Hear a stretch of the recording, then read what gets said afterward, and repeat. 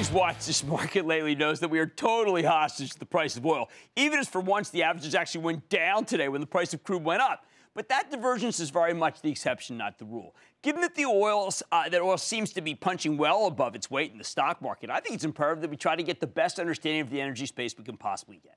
Now, we've already heard from Schlumberger and Halliburton this week, the two oil service titans, both of which implied that drilling budgets are starting to run dry at the exploration production companies. And that could mean that a crude price might finally be bottoming, maybe even this year. And today we heard from Core Labs, CLB, which is known as the scientists of the oil patch because the company uses its technology to analyze rock and fluids in oil reservoirs so that its clients can find the best places and the best ways to drill. Even though Core Labs' stock has fallen nearly 60% from its all-time highs, that was about 2 years ago, companies managed to remain profitable throughout the downturn. Now, Core Labs just reported at the close today, the company delivered in-line earnings, slightly higher than expected revenues, although it still declined by 34.4% year-over-year. It is in the oil business. Meanwhile, management's guidance for the next quarter came in a fair bit below what some analysts were looking for. But you know what? It has shrunk its share count to an 18-year low, announced a large cash dividend, 55 cents per share, and doing a lot better than almost every other company I follow in this area. So let's take a closer look with David Demscher. He's the chairman and CEO of Core Labs. Find out more about the quarter and his company's prospects. Mr. Demscher, welcome back to Mad Money. Hey, Jim, thanks for having us back on Mad Money. Well, Dave, I got to tell you, I think in some ways you're the culprit. When I read through all the things you're doing technologically, I realize that the reason why drilling budgets have been able to produce far more oil than they used to is because they've hired you to find out where the sweet spots are, and you are the optimization that they need to be able to get those drilling budgets to produce the most oil.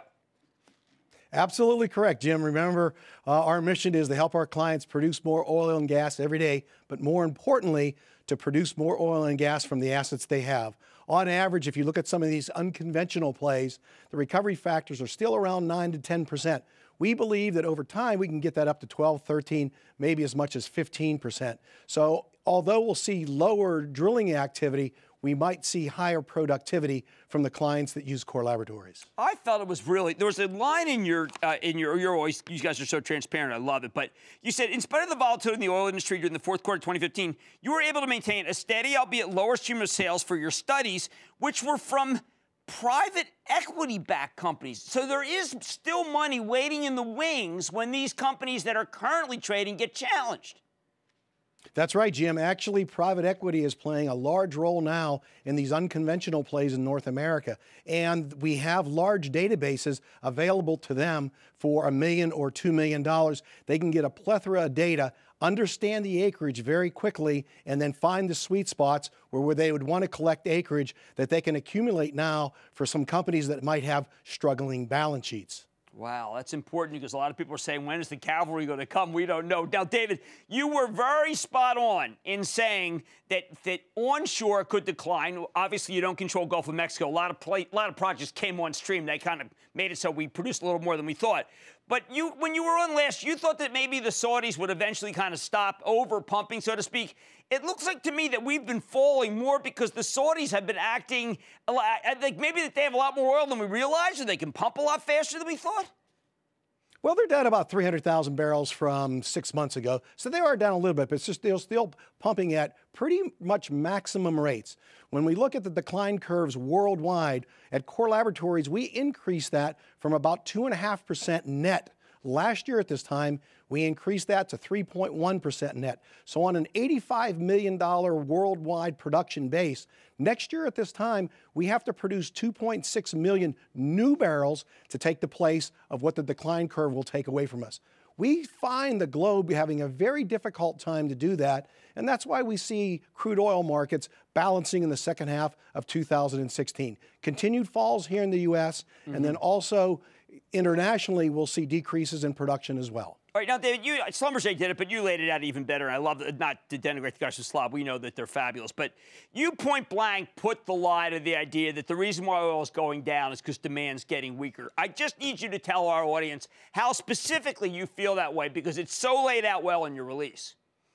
Yeah, if you look at it, Jim, a lot of the news flashes that are coming out of China are all suggesting that that economy is slowing and their ability to increase their crude oil consumption is going down. That's not correct. If you look at the numbers in the fourth quarter, you will see strong demand increases in China and probably continuing into 2016. So on the demand side, we feel pretty good about a 1.2 million barrel a day gain in demand as per the IEA numbers as well, over the demand that we had last year at 2015 of 1.7 million. Okay. So you put on the demand of 1.2 million, a decline curve of 2.6 million worldwide, and you can pretty quickly get crude oil markets to balance in the second half of this year. All right. Well, if I listen to that, what I want to try to do is take off the table the January to March 1986 scenario where oil was at 26 and it went down to 10. You were in the business.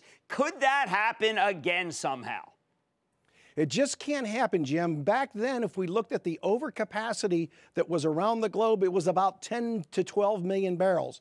Today, the spare capacity in the world is probably nearer to 1 or maybe less than that. So without that spare capacity there, when demand starts to bump up against supply, you're going to have a reaction in price. Up prices go, and up go worldwide activity for companies like Core Laboratories. A lot of the companies in your industry are figuring out how to be able to preserve, if not cut their dividend wholly, and certainly have gotten away from your buyback. That's not been your style, has it? No, it's not, Jim. And, you know, good companies increase their dividends. So stay tuned for later this year. We'll see what we can do about that. All right. You are a good company, and you have kept us very straight on this issue. David Dempster, Chairman, President, CEO of Core Labs. Great to see you, sir. Hey, Jim. Thanks for having us back on Mad Money. Look, it's a tough group, but there are certain companies that really know what they're doing, and Core Labs is one of them. Stay with Cramer. Booyah! Jim Cramer here from Mad Money. Thanks for watching CNBC on YouTube. Click here to subscribe and get the jump on my exclusives with CEOs, plus market news, investing advice, and a whole lot more.